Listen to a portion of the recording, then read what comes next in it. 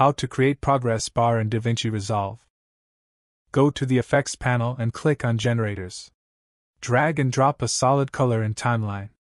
At the bottom of Viewer, from the drop-down select Crop option. Drag the handles to crop the solid color, and create a narrow rectangle out of it.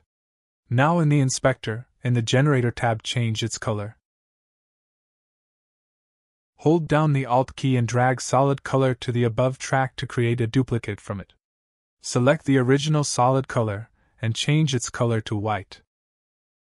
Then drag its handles in the viewer to make it a little bigger than the duplicate solid color. Now move the playhead to the start, select the top layer, and click on the Settings tab. Click on the diamond button next to Crop Right, and increase its value until you can't see it in the viewer.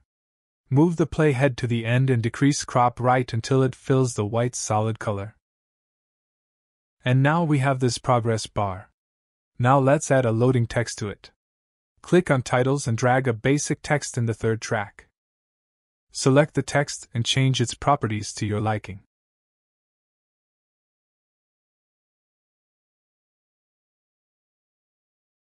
Then click on the Settings tab, change the position values, and move the text to the center of the progress bar.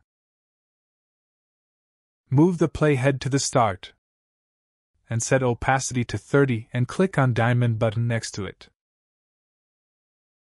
Move the playhead a little forward and set opacity to 100. Select the text 2 keyframes and press Ctrl+C to copy them.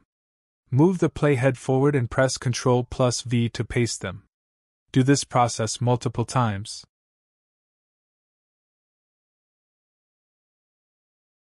Anyway guys, thanks for watching and I hope you found this useful.